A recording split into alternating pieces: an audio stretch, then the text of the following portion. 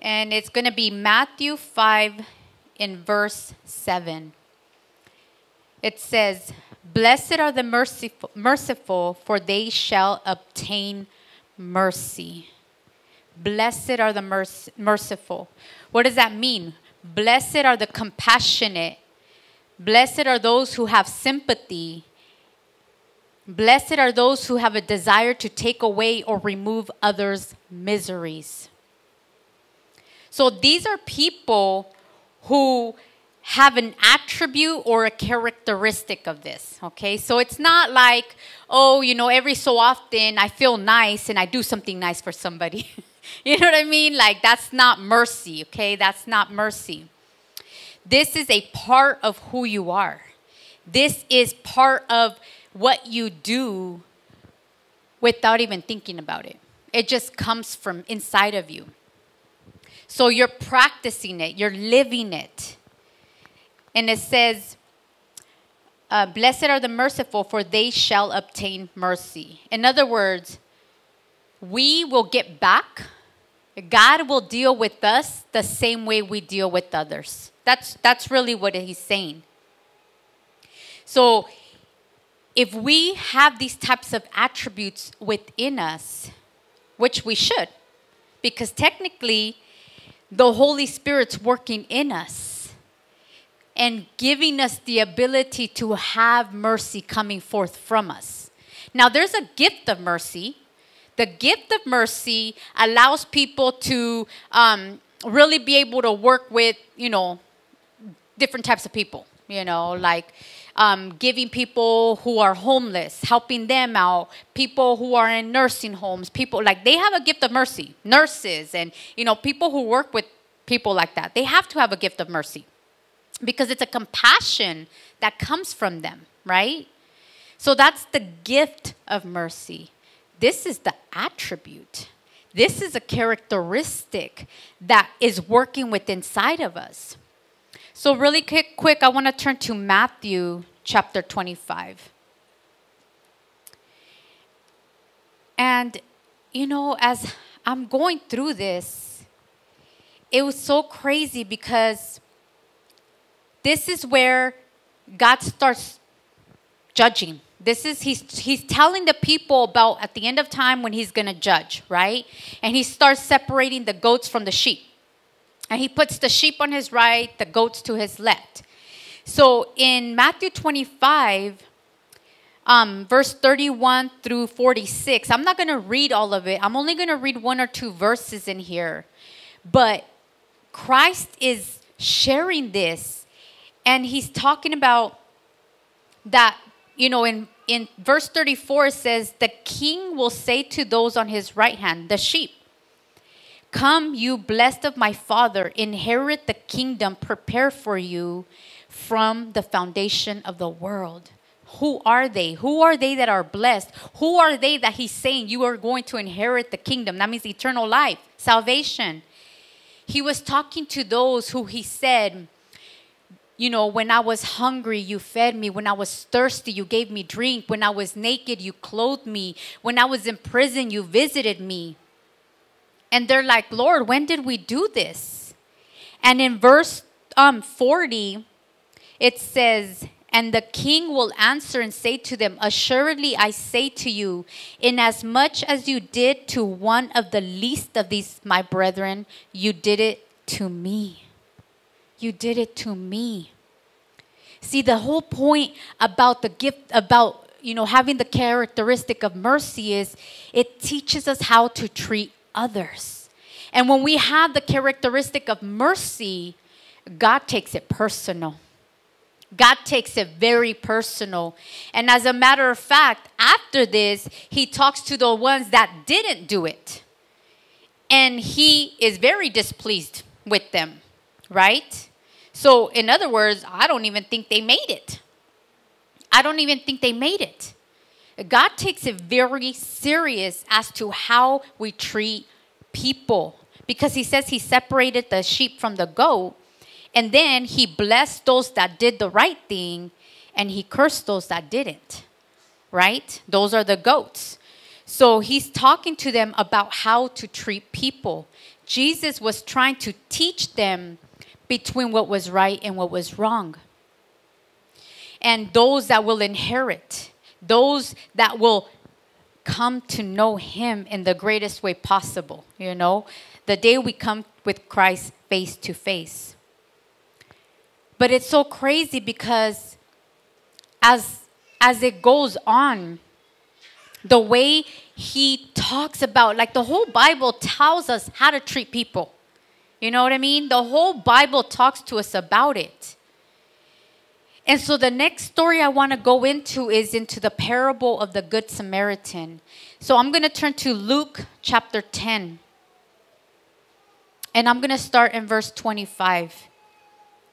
So Luke 10:25, and it goes on to say, "And behold, a certain lawyer stood up and tested him, saying, 'Teacher, what shall I do to inherit eternal life?' He said to him, 'What is written in the law? What is your reading of it?'" You know what I mean? Like, these people were always trying to trap him. So this lawyer was actually an expert in the law. Okay, so he was just trying to trip up Christ in his wording. All the Pharisees, all the Sadducees, all of them were always trying to ask him questions to try to make it a trick question, you know? And this is what he was asking, but Jesus brought it right back to him. Well, what does the law say? What does the word say? So then he answered and said, "You shall love the Lord your God with all your heart, with all your soul, with all your strength, and with all your mind, and your neighbor as yourself." And he said to him, "You answered rightly. Do this and you will live." See, he had the right answer. He said the right thing. He knew what he was talking about. And Jesus said, exactly. If you do that, you will inherit the kingdom. You will have eternal life. Why? Because when we love the Lord our God with all our heart, all our mind, and all our strength, we're going to love our neighbor as ourselves. That means we're going to do them right. Why? Because we want to please God first. We're not trying to please ourselves first. We're trying to please God first.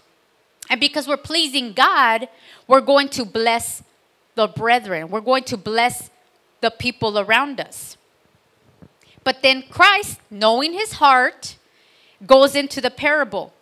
Then Jesus answered and said, "A certain man went down from Jerusalem to Jericho and fell among thieves, who stripped him of his clothing, wounded him, and departed, leaving him half dead. Now by chance a certain priest came down that road, and when he saw him, he passed by on the other side. Likewise, a Levite, when he arrived at the place, came and looked and passed by on the other side." I mean, imagine this, okay?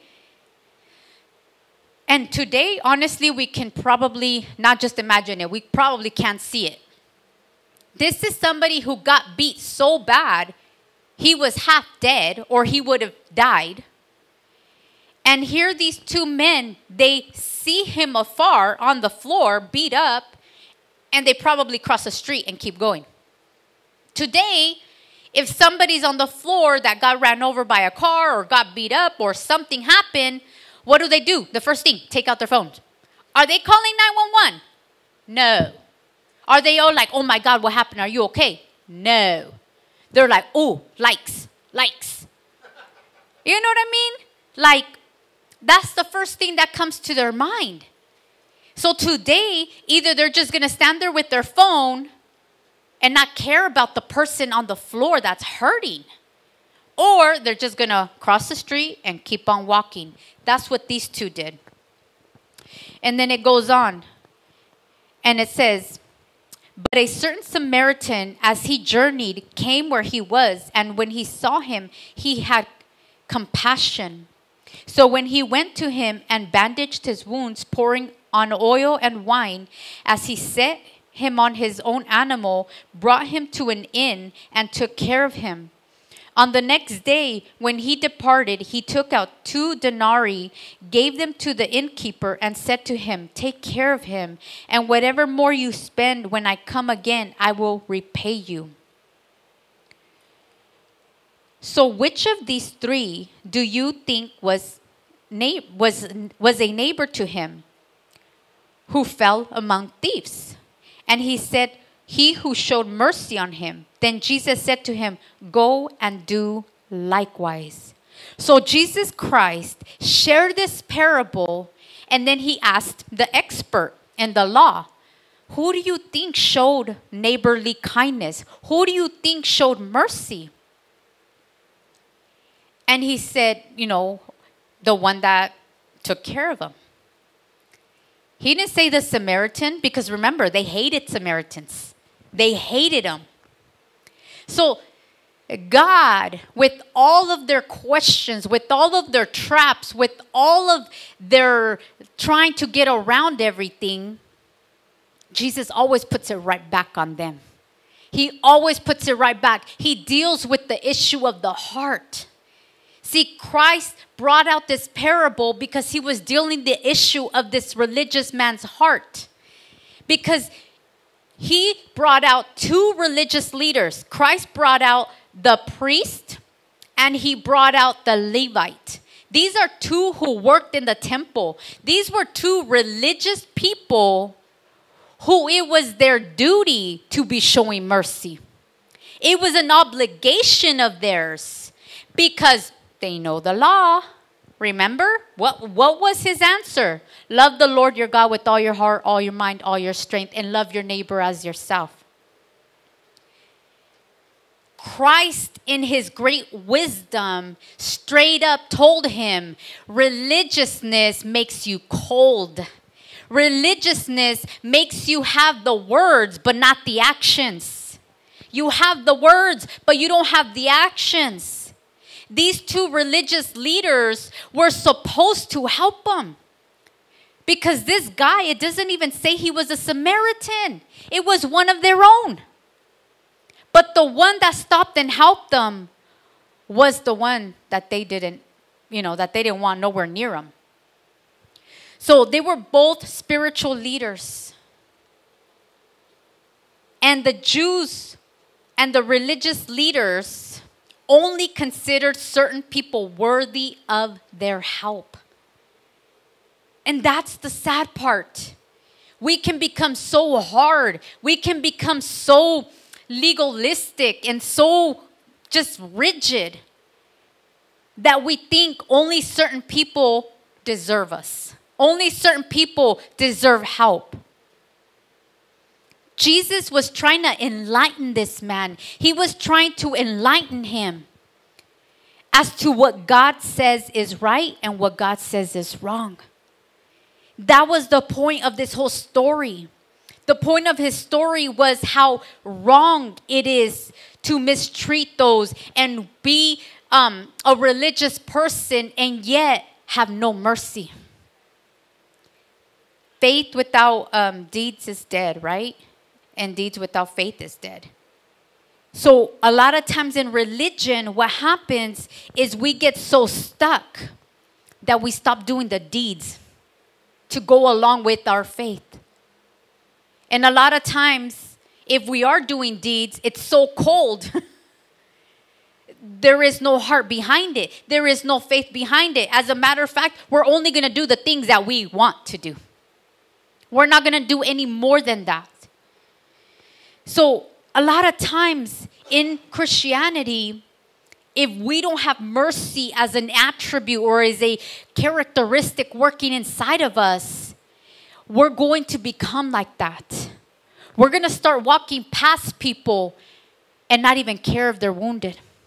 We're going to walk past people and not care if they're hurt. We're going to walk past people and not give them the time of day because you know what? I'm in a rush. You know what? I got places to do. I got things to do. I don't have time because if I stop and pay attention, now I'm going to get stuck. Now I have to do this. Now I have to do that. We start worrying about what we have to do. And we stop caring about their needs. We stop caring about how they feel and what they're going through and what they're experiencing. We no longer have a heart for others' suffering. We no longer have a heart for others' needs, physically or spiritually. You know what I mean? Because in the last scripture, he was talking about the physical needs. In this scripture, he's talking about spiritually. Physically and spiritually, it's our duty. It's our duty to be showing mercy. Now, mercy doesn't mean do everything for them. Mercy doesn't mean that now we become their God. No, mercy means we have a heart of compassion. We are still able to be moved by others' problems. And our compassion in the heart that we have is like, man, Lord, can I do something for them? Is there anything that I can help them with? Is there anything that I can relieve them with? If not, prayer. Prayer will carry them through. Prayer will help them because you're really sending the presence of God to them. You know what I'm saying? You're sending the presence of God to lift them up, to help them, to comfort them, to give them what they need in that moment, even if you can't do it. God can. See, but when we lose this compassion, when we lose this mercy, we're always worried about the things we have to do. And if anybody steps in front of us that has a need, now we're like, oh, great. Now you're taking up my time. Now you're taking away from what I got to go do. Well, what do you got to do? Well, I got to go do my nails. You know what I'm saying? Come on. I got to go grocery shopping. Oh, I had to go eat food. I had to go do this. I had to go do that. Everything that has to do with you. But when you have compassion, I don't care about me. When you have compassion, it's like, you know what, Lord? You obviously put them in front of me. See, because it says that they came upon him on the road. See, you never know when somebody's going to come across you. You never know when somebody's going to come across your path. And God is giving you, putting you in the right place at the right time to be that blessing to them. The one that helped this man was not who should have been putting into action. Mercy is putting scripture into action. That's the thing. We are able to act on our compassion. We're able to do what the scripture tells us. What good is it to quote the scriptures if we're not walking it, if we're not living it? I mean, the Bible says the devil and the demons know the word and they tremble. They tremble. But they're not doing it. They're not living it. You know what I mean? So just quoting scripture doesn't give us no power. It's living out that scripture. It's being the scripture in real life, you know?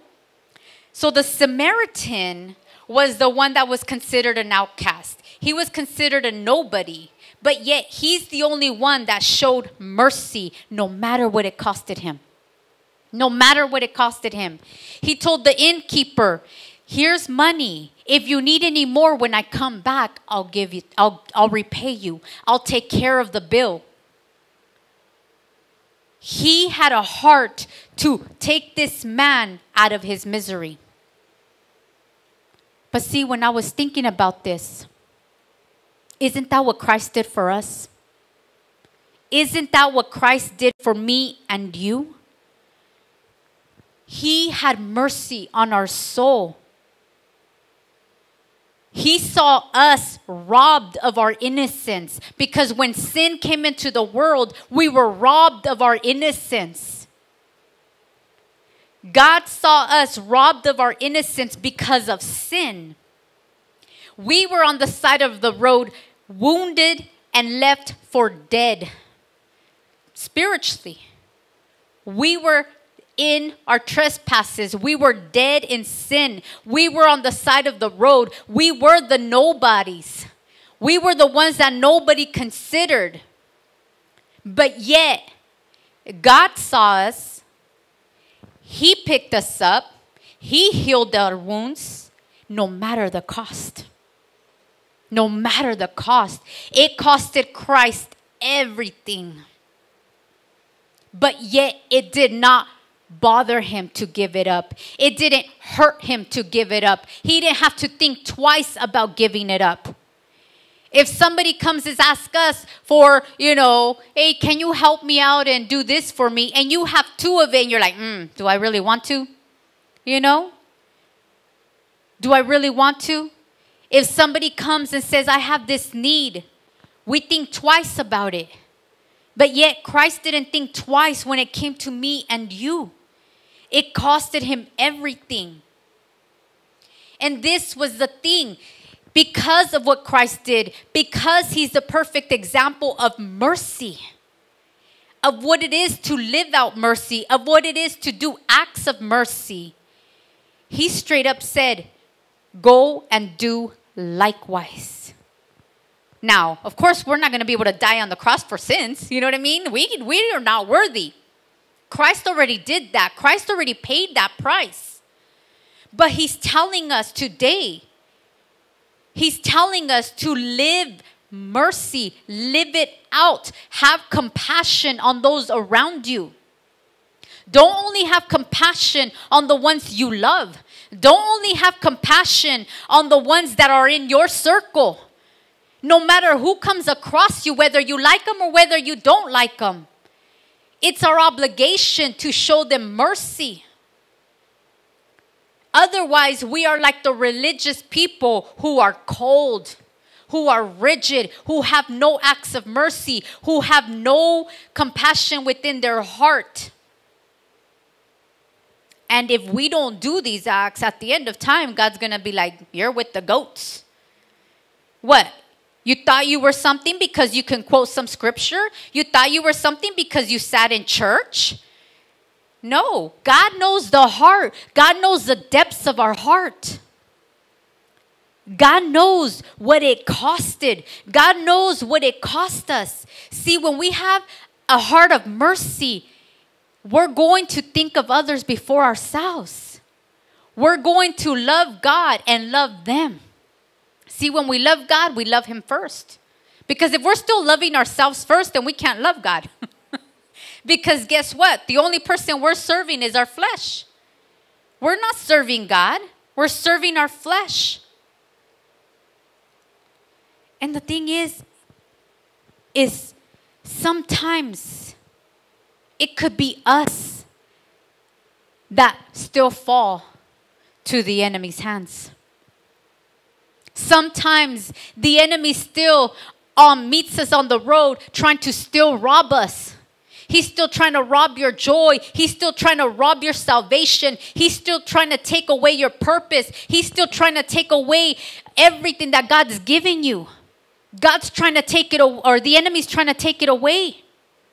But yet, God will put somebody on the road to help you out.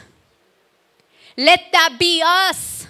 Let that not be somebody in the world. If the world can show us up and have more acts of mercy than us, something's wrong. Something's wrong. Why is an outsider, somebody who doesn't even know God, can show more mercy than me? How's that possible? It shouldn't be. Don't let the enemy put you on this road and trap you. But yet, if you see your brother or sister hurting and wounded on the road, don't just walk past them. Don't just walk past them. Because when that's you, you're going to want somebody to pick you up. When that's you, you're going to want somebody to take you in. You're going to want somebody to take you to a doctor. You're going to want somebody to bandage you up. Our God is the greatest physician there is. Because he doesn't only have the capability and the power to heal us physically, but he also has the power to heal us emotionally. He also has the power to heal us spiritually. No earthly doctor can do that. Not even those psychologists, They'll try to give you tactics, and they'll try to give you things to try to work through it, but they can't heal your mind. They can't heal your open wounds. They can't heal that. But Jesus Christ can. Jesus Christ can. And when we're on that road, And when we're seeing people, because right now we can see a lot of people on that road. They are wounded. Wounded because the world has swallowed them up whole and then just spit them back out. And they're left for dead, hurting. Nobody else knows that they're hurting. Nobody else knows that they're on that road about to die. Nobody else sees them. But God put you there. God put you there. And if you have that heart of compassion, it's not going to bother you to pick them up, no matter what you have to go do. Because God's work comes first. God's will comes first. And if the Holy Spirit's working inside of us, the Holy Spirit's going to tell us what's needed. Sometimes it's just a simple word. Sometimes it's just a simple, you know what? They need food. I mean, it's just as simple as that. I mean, some people might milk it. Some people might milk it, but hey, we love that anyway. You know what I mean? We loved it. That was awesome. But God's people did it. God's people had that. It was in their heart to show that kind of love. It was in their heart to come around them. See, some people, all they need is to feel loved.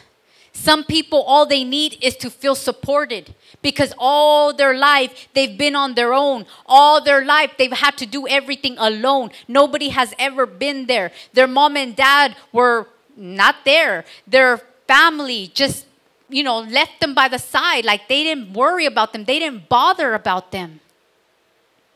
But yet, God brings us a church family. God brings us other people in our life where we feel that support, where we feel that family bond, and gives us what we've been desiring all of our life, what we've been seeking all of our life. When we're willing to do things for others, we get to show God's love. We get to show who God is. Because if we don't live this way, if we don't let mercy be something that comes out of us, then we're not doers of the word. We're only hearers of the word. And how are we going to show the world that God's love is effective inside of us when we only do what's convenient to us? We can't do what's convenient to us because picking up this man was not convenient to the Samaritan. It was not convenient because he was hated. He was hated. So in reality, he probably would have got more slack because he helped them. Oh, but not the religious people. The only person that the religious people got slack from was Jesus. You know what I mean? Jesus, because he sees the heart. This is why Christ, when he dealt with the religious people, he was hardcore. He was hardcore with the religious people because everybody around them were like ooh and ah when it came to them. Every time they showed up to, wherever they were over there like worshiping them. Like they're these amazing people. But yet Christ, when he showed up on the scene, he's like, you don't impress me. As a matter of fact, I see your heart. I see the way you are. You have no real love. You don't know, you don't do the love of God. You don't even do the word of God. So when Christ would always come to these people, he would bring out things that cut the heart. So at the end of it, this religious leader had to see that he was wrong. See, because to him, to love your neighbor meant only love those of my own. But see, Christ gave an example that no, you love those that you don't even like. You help those that you would prefer not to ever look at again. You help those that even are doing you harm. Why? Because you're showing the love of God. You're showing them that the Holy Spirit is working out these matters inside of our heart.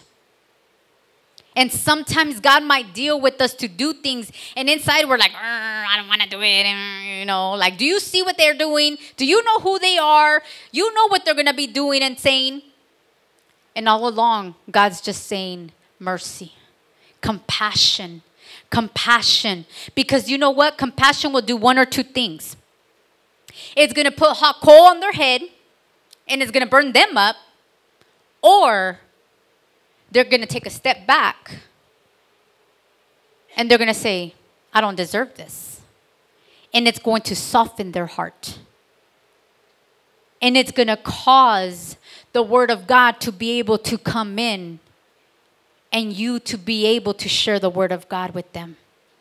Even if they're another brother or sister. Even if they know the word of God. Because mercy does wonders to the soul. Sometimes we're the ones in need of mercy, and sometimes we're the ones that need to be giving mercy. This is why he said he'll deal with us the same way we deal with others. And if we give mercy continuously, then that means God's always going to give us mercy. I want God's mercy. Because I know who I am, and I know how I could be, and I know how needy I can get with him. I don't want to, go without that, because he's always helped me. He's always blessed me. But I don't want to get cold. And sometimes when we're just walking, you know, we just get in this like numb. We get numb, right? All these things are just coming our way. And then we just become numb. And then all we start doing is just like going. We're not thinking. We're not intentional about anything. We're just like, whatever. I'm just going. I'm just going to keep doing what I know I'm supposed to do. We give the bare minimum. When we're numb and when we're not in that place, we give the bare minimum. But yet, this Samaritan didn't give the bare minimum. He gave his very best. And when we are doing these things to please God, we're giving our very best to not just each other, but to anybody we come in contact with. Because God sees. God sees us. See, if there was other people looking at these religious people, they probably would have picked them up. They probably would have helped them. And they would have probably taken them somewhere to get help and then just walked away and said, I did my duty. We don't want to do things when people are looking because we want the praise. We want the recognition that we did something amazing. You know? Like, did you guys see? I did this and I did that and I did this and I did that and I helped them and I did that and I told them this and I said that. Like, nobody cares. You know what I mean? But when we're just doing it out of our heart, we're not even thinking about anything else except like, man, I felt good doing that. That felt awesome. Like, thank you, God, for giving me an opportunity. Lord, help me. Give me another opportunity. I want to keep doing this because it felt good to me. It blessed me. It edified me. I feel pumped. I want to keep doing it because I got to see somebody made whole again. I got to see somebody healed. I got to see somebody's needs met. And it doesn't take a lot. It really doesn't. You know, like my sister-in-law told me one time that she went to the store and this guy came and asked her for help, you know, to pick out an outfit. It was a man and he had to go to a baby shower and he don't have no kids. And he's like, I don't know what I'm doing, but it's my friend. I got to do something for my friend. And so she helped him. And at the end of it, he blessed her with money. And she's like, no, like, I don't need that. I mean, I was just doing something nice. And he said, no, please take it. I asked 4 other people and nobody even looked at me. Nobody even paid attention to me. This man was so grateful that he wanted to bless her. See, and that's what Christ is telling us. When you see a need, and when you see somebody in need, just do it. Meet the need. And when you meet the need, God rewards you. God blesses you. God takes care of you. Why? Because you blessed his heart. Because you took care of these least of ones, the one that everybody's just walking past, because you're the only one that saw them. God said, you took care of me today. We need to stop looking at people like, ugh, people. You know what I mean? I mean, me, I need to stop doing that. It's like, ugh, people. They're so annoying. You know? People are annoying. And it's true, they are annoying. But I can't have the heart to, ugh, you're bothering me. You know, you're in my way. I have to soften my heart. And I have to allow God to just do whatever he wants to do with me today. To bless his heart. And stop thinking about me. You know? And stop trying to always be in a rush to take care of what I need to take care of. Sometimes we miss opportunities like that. Because we're not even looking at people. We're not looking around. We're not being sensitive to the Holy Spirit. And we forget that Christ did the same for me. And therefore, because I'm so grateful, I have a desire to go and do that for others. And the more I do it, the less harder it is. You know, the more you want to bless people.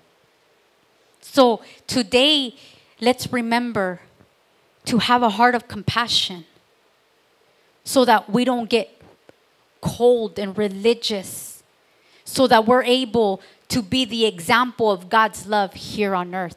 Amen.